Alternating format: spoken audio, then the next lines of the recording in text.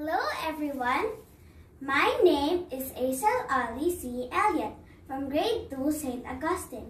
Today, I'll be sharing to you what to do so that we should be safe always during natural calamities. Alam niyo ba na ang Pilipinas ay may dalawang uri ng panahon? Ito ay ang tag-init at tag-ulan. Tuwing tag-init, natutuyo ang mga bundok na nasa gilid ng kalsada at posibleng magkakaroon ng mga bitak ang mga ito. Tuwing tag-ulan naman, makararanas tayo ng pagguho ng lupa at matatapunan ang mga kalsada at mga bahay. Dapat lagi tayong handa at alerto. Ano ba ang mga katangian ng mga Pilipino na dapat ipagmalaki lalo na sa panahon ng kagipitan at kalamidad? Una, pagtitiwala sa Panginoon. Naniniwala tayo na may isang Panginoon na pumapatnubay sa lahat ng ating gawain at tumutulong lalo na sa oras ng kagipitan. Pangalawa, pagtutulungan.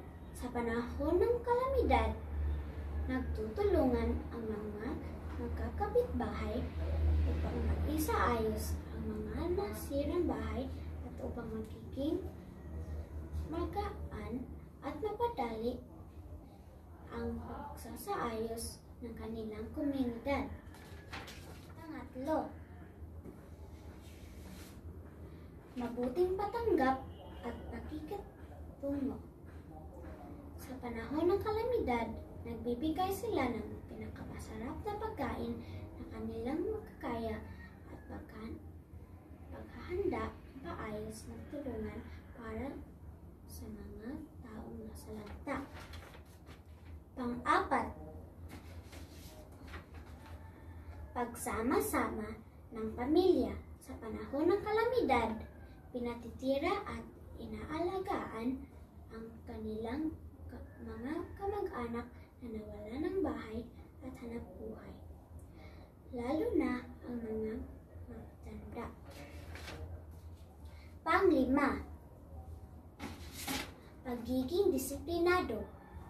Mahalaga ang mga pagiging disiplinado dahil ito ang magiging daan upang mailigtas ang mga buhay natin o buhay ng ibang tao.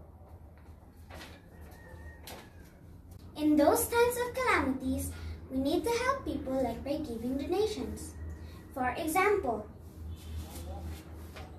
987 canned goods, 1,530 sachets of shampoo, 880 sticks of coffee,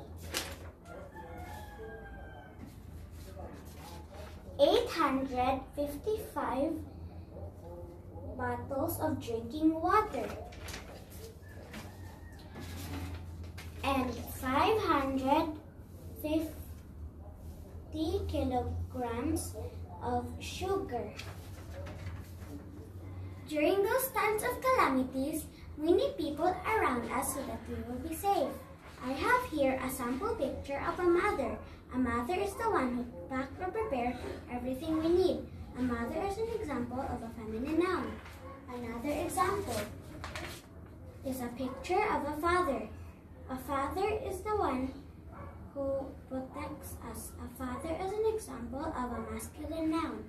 I have here an example picture of Red Cross. Red Cross is the one who help us during calamities. So Red Cross is an example of a common noun. I have here an example picture of a flashlight. A flashlight is used to light our path, especially during calamities. So flashlight is an example of a neuter. During those times of calamities, we should be alert. We need to do some rhythmic movements for us to be able to move and transfer to a safer place. First, running. We need to run to avoid the falling objects. Second, jumping. We are going to jump so that We can easily transfer from one place to another. Third, climbing. We can climb to a higher place to keep dry from flood. Fourth, walking. We can walk and go to a safer place. Fifth, hopping. We are going to hop to avoid sharp debris and uneven grounds. We also need to use our eyes and ears properly, especially those times of calamities. We need to be observant. We use our eyes to see things around us so that we are aware of what is going on. Watch recent updates in television of forthcoming disaster like typhoon. Also, we use our ears to listen to the radio for information on where the flooding is happening. Listen to a local TV or radio station to stay informed and be prepared to evacuate. Further, contact your local officials and find out how you should get out of your area if you need to. That's all I can share for now. I hope this could be of big help. Thank you and stay safe.